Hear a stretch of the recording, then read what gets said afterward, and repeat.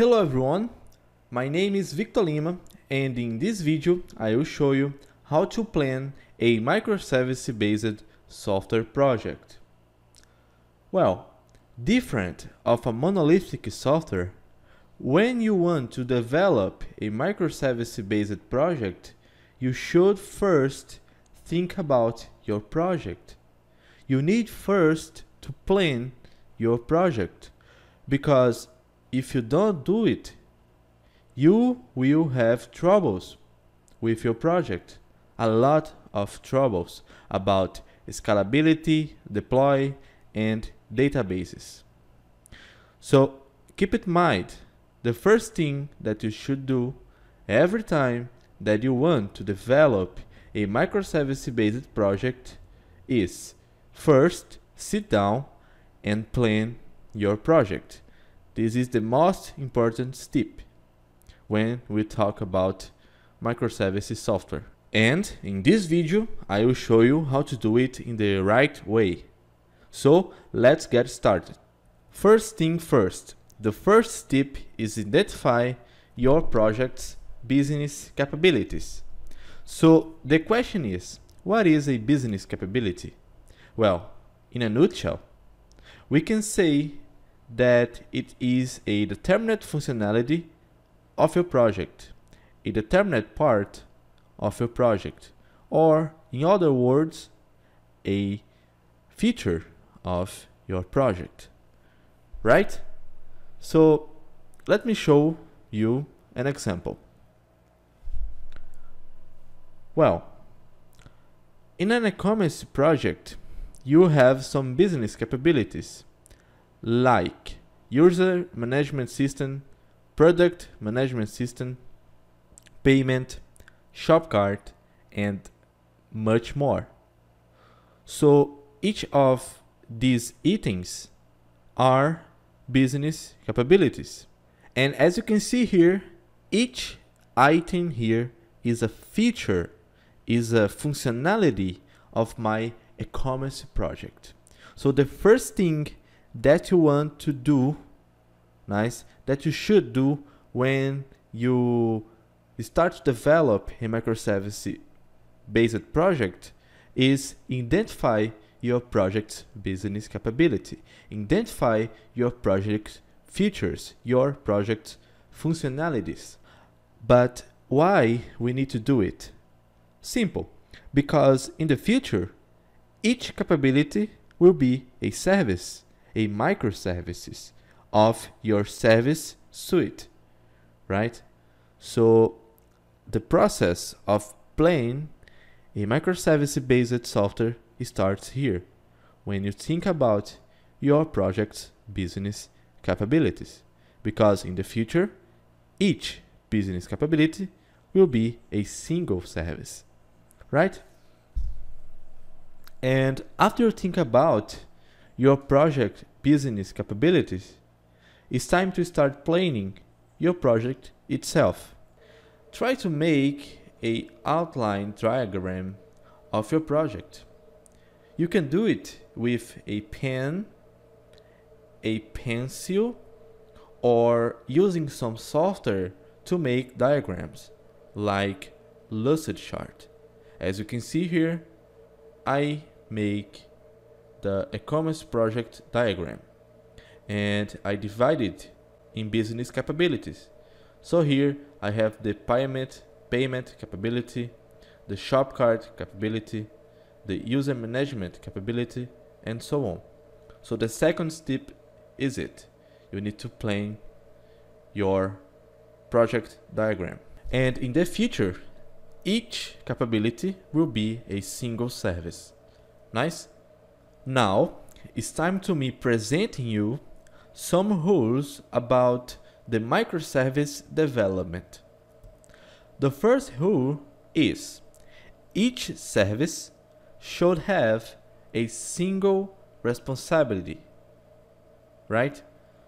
So the microservice architecture follow the single responsibility principle, SRP, from the object-oriented programming. It says that services should have one primary job, and they should do it well. Let me show an example. Here I have an OOP example, an object-oriented programming example of SRP. SRP means single responsibility principle, right? It says that each service should have one primary job and they should do it well. This concept came from the object-oriented programming. And here I have an example of SRP in object-oriented programming. As you can see here, I have in class following the SRP concept, and I have another class that doesn't follow the SRP concept. Why? I ask you. Simple. As you can see here, in this first class, we have each method. Each method do one single thing. The method walk, walk. The method jump, jump. The method eat, eat. The method speak, speak. Each method has a single responsibility, right?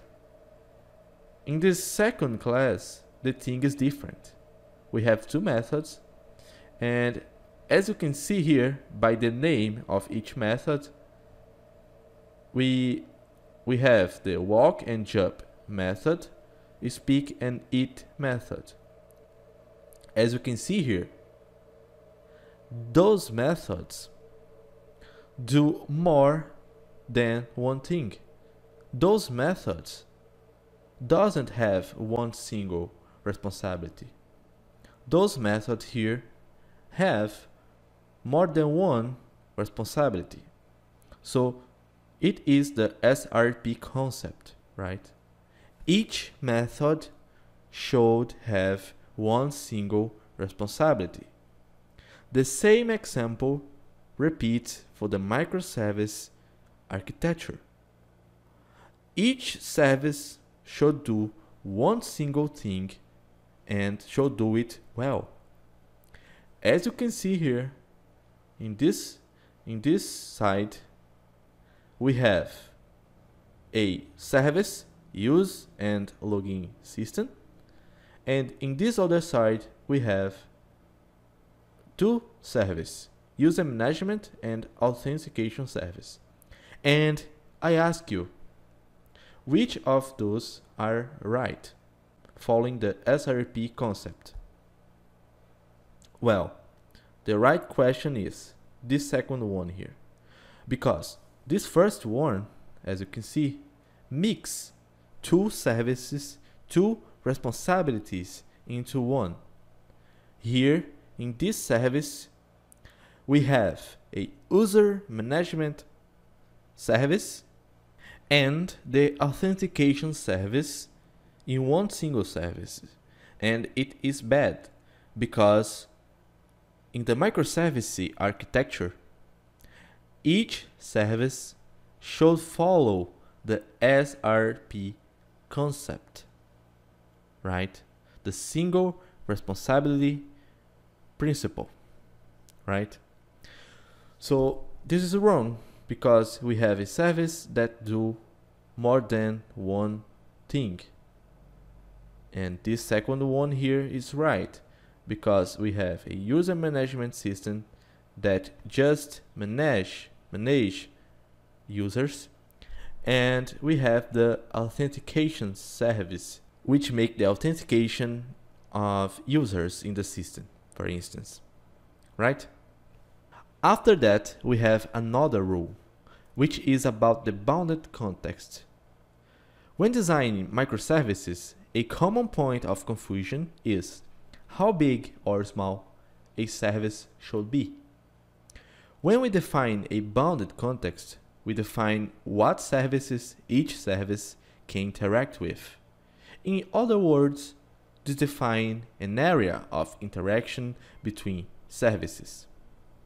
We want to design services that have low coupling with other services. And because we should define limits to our services. So bounded context is a way to define limits in services. So when we define a bounded context, we say to a service what services it can interact with. This is a crucial step because when you define bounded context in services, you already know what services this service can interact with, and you can develop the service in a better way. Nice. So it's really important that you define bounded context inside your microservice software. And here I have an example of a microservice project with bounded context. As you can see here, I have a buy process context. In this buy process context, I have my payment service with my product management service. I have the order management service, and I have the shop cart service. Each of these services are part of my process context. Each of these services communicate with themselves, right? So it is a context. It is a bounded context, the buy process context. And inside this e-commerce microservice application, I have another context, which is the authentication context to make the user login into the system. And in this context exists the user management service and the authentication services. Each of these services interact with, right? And these services here interact with each other. Now it's time to talk about the last rule, which is about databases. So databases in a microservice-based software. A microservice should not share access with the same database which another microservice connects to. Each microservice must have its own databases. But why? Simple. Because when you mix two services data into one single database, we have troubles, because you're gonna have troubles in the deploy, in the scalability questions, and in the migrations and things like that.